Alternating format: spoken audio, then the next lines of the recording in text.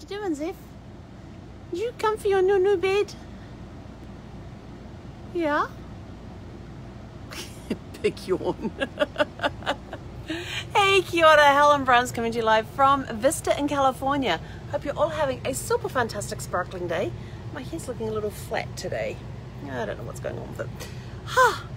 Now my friend Casey's going to be going, she's playing with her hair. Deal with it. I'm totally throwing myself off track. How was your Magic Monday? How did you get on with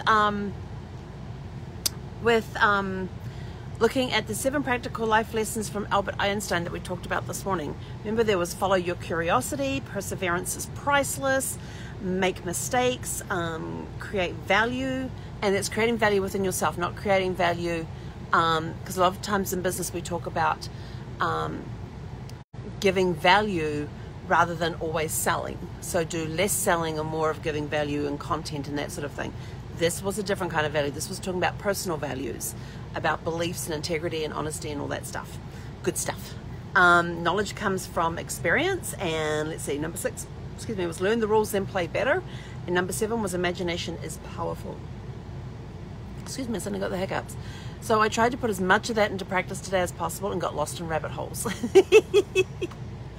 I did get to read some great material. I was reading some material on the attitude of gratitude. And what else did I read on today? I did a lot of research on moving companies today. I had one person today who called me up, gave them the information that they needed, came back with the most expensive price that I have been quoted so far. When I told her that it was the most expensive price, I said, I've got prices for way less than half of what you're asking for. So I'm sorry, we will not be going with you. So then she sends me this email stating, oh, please make sure that you qualify the movers carefully. Here's the Business Bureau link, and here's this link for this, and here's this link for that to help you find the right movers and that sort of stuff. And I was like, that was really sweet of her to send that information over, but the way it was worded, I kind of took a little offense to it, but I could get the sentiment behind it because I'd spoken to this person. So I'd gotten a sense of her personality in our conversation that we had. So when the email came through, I was a little offended by the way it was worded. It was sort of like, well, if you're not taking us, then you got to make sure you check out the other ones, and sort of like telling me what to do. But because I met her on her personality level and listened to her voice and everything, and got to know her a little bit on that call, I knew the intent it was presented with. So it got me thinking that when we write our emails, what tone are we using with the words that we use? Words are very powerful, and the way that you construct them together could be misconstrued by somebody, and they could take offense to them instead of in the light that it was intended. So be very careful. So that was something that I learned today. Was the power of the words, and especially if somebody doesn't know you, the way they read the email, they could take it in a completely different tone to what you mentioned, and that turns them off, and they're not going to do business with you, period. So just watch the words. Brad used to get me to read everything for him before he most of the time before he did some great big long post on Facebook, or if he was writing a letter or something, he would always get me to read it for him. The first thing I would do is put it in a Word document, take out all the double spaces after the period. That was his fun. It was always space. It was always period, space, space. And I was like, it's one space these days. We don't use typewriters. With typewriters, we had to use 2 spaces. Because on a typewriter, if you had 1 space, it was almost the same distance as the space in between letters. So you had to put 2 spaces there so you could see it was actually a sentence break. On the computer, you don't need to do that so much. But it took me a long time to convert to that as well, because I was always period, space, space, because I learned, did typing in high school for 3 years, 4 years, hang on, yeah, all my high school years. So from the age 13 through to 17, when I left, I was doing typing every year. It was really weird when I first did an electric typewriter. We were manual typewriters, but when I did an electric typewriter, that was really weird, because you're supposed to rest your fingers on the keys, and then of course you don't need to tap as hard as you did on a typewriter. And so I'd end up with like 3 A's, 2 B's, 4 C's. Because I would go to tap down, and because of how hard I tapped, it would take me longer to get my finger off the key, and it was enough for the repetition of some letters in there. So there was a lot of correcting going on the first few days of typing on an electric typewriter before I got used to, oh, I don't need to tap the keys as hard. So when I transitioned to computers, I'd had that experience with electric typewriters, so it made it a little easier. Although I did transition to computers while I was in school. So yeah, but electric typewriters, they were a completely different beast to the old manual ones. Anyway, going down another rabbit hole again. But yeah, so look at what you're writing, what's the tone, even go away for a while and then come back to it again.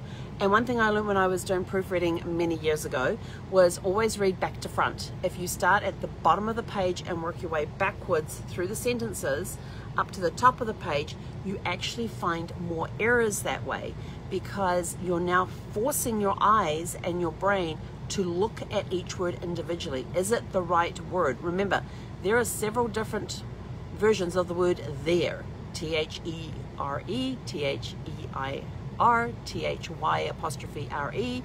So you got to, is it the right one? Is it in the right context? So it's forcing, so when you're going back to front along the lines, it's forcing you to look at each individual word. Then when you get to the end of the sentence, then you read the sentence, then you go forward reading the sentence aloud to see if it makes sense. But always take breaks, because if you're sitting there and you're reading it and you're reading your, I have this one piece, which I am so proud of.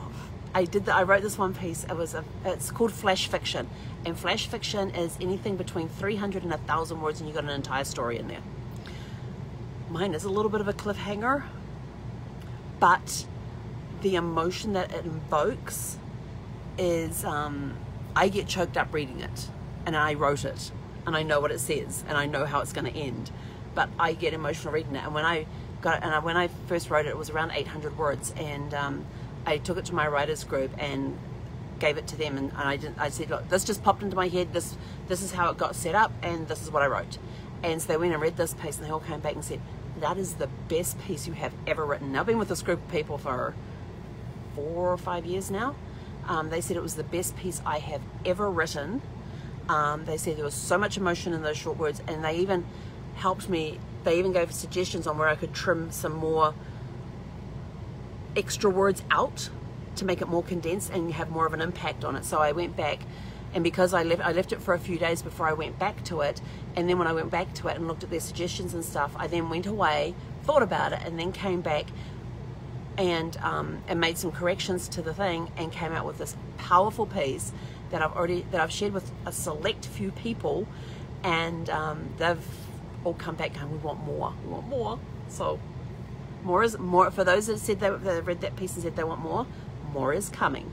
I'm actually writing a lot of flash fictions, and I'm actually going to publish together in one book, so it'll be an anthology of flash fiction written by me.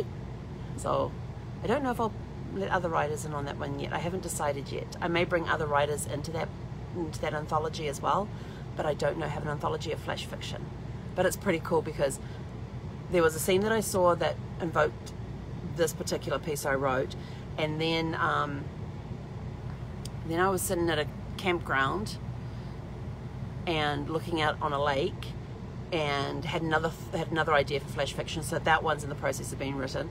And then when I was driving along the road, I saw an object down on the side of the road which inspired me to write yet another piece. So the pieces are coming.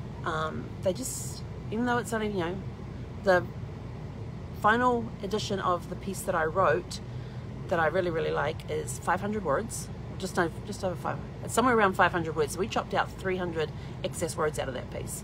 And that was by having somebody else's eyes go over it, and then letting it sit for a while, and then coming back to it and doing the edit. So when you're writing things before, even if you're upset and you want to convey that anger or something, think about who's going to be seeing this and how it would reflect on you. Is it going to go to Albert Einstein's number 4 here, create value? Is it going to go against your beliefs? Is it going to go against your integrity, your honesty? Are people going to see you in a different light because of this piece? So you got to be careful of how you word things. I know I screw up at times with words and stuff. I just want to get it out there, and then I go back and I look it up. I post it. I'll read over it, make some corrections, then I'll post it, and then I go back like an hour later and go, oh my gosh, look at that error there, look at that one. Oh, that's not what I meant. Oh, that's the wrong word in there, and I'll go back and edit. It's like, yeah, I kind of screwed that one up. So we all make mistakes and we learn from our mistakes, but that's okay. So, how was your Magic Monday? So I am still working on the mover thingy.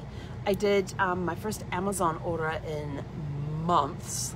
I haven't done an Amazon order since, where was I when I last did an Amazon order? I think I was in Florida. No, I left Florida on the 8th of May. So I haven't done an Amazon order since then, but there's some stuff that I need for the RV, like the filters for the AC unit. I can't get them in stores, so I have to order them, and Amazon's cheaper than going to the specialty stores.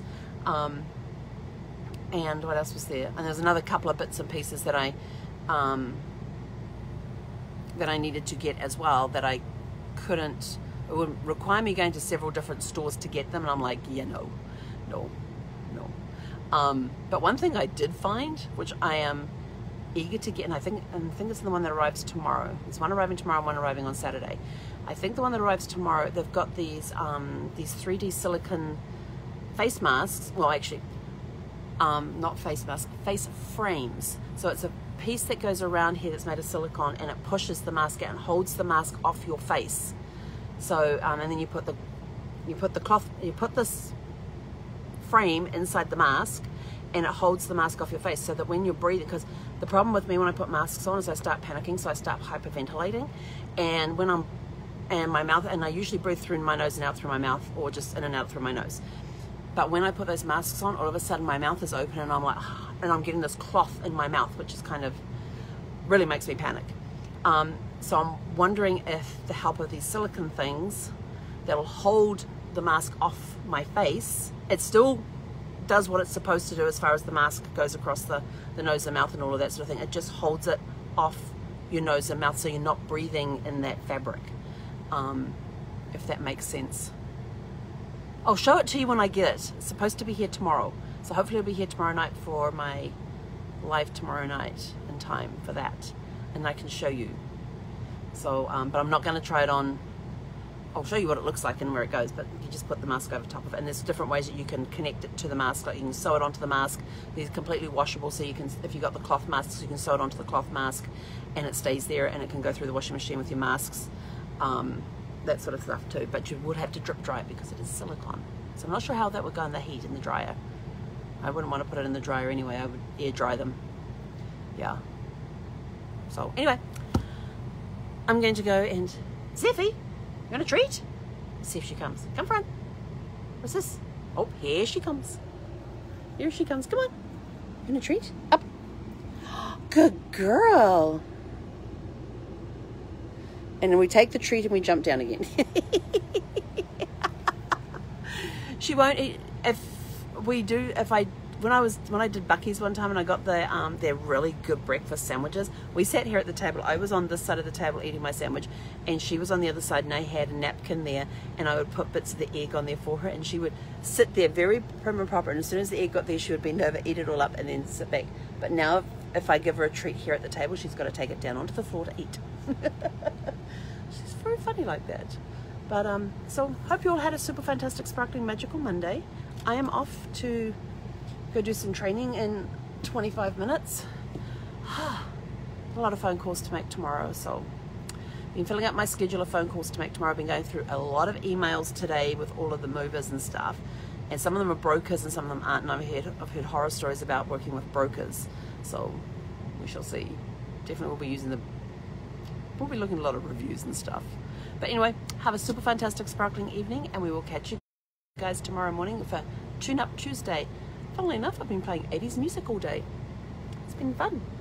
So let's see, what era shall we do tomorrow for Tune Up Tuesday? You'll have to tune in tomorrow morning and find out. Hey, Konara.